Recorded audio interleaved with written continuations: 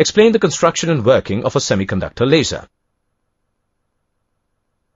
Let's first discuss the construction of a semiconductor laser. It consists of P-type semiconductor and N-type semiconductor, which are joined together through some special techniques.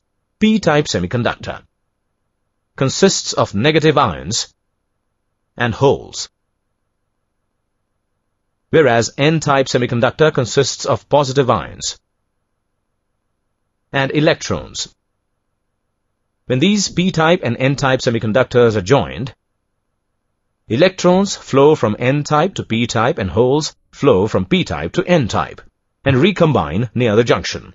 As a result, all the holes and electrons near the junction recombine, leaving behind the positive and negative ions. This positive and negative ions form an electric field which oppose any further movement of electrons and holes near the junction. The region which consists of only positive and negative ions is known as the depletion region of the PN junction diode. This complete assembly is also known as the PN diode. Now let's understand the working of this semiconductor laser.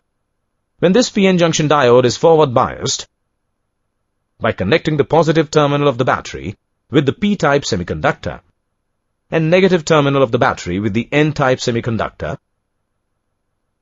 we see that the electrons from the N-type and holes from the P-type start moving towards the depletion region and recombine with each other, releasing energy in the form of photons. The released photons are coherent and thus behave as a laser.